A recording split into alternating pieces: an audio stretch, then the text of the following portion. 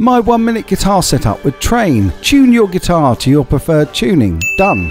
Relief. Start by fretting out the first and last fret on your E strings. Remove relief from the neck by tightening the truss rod a quarter turn to the right from the headstock end. Repeat until your strings buzz and then add relief back in, turning left until the buzz goes. Done.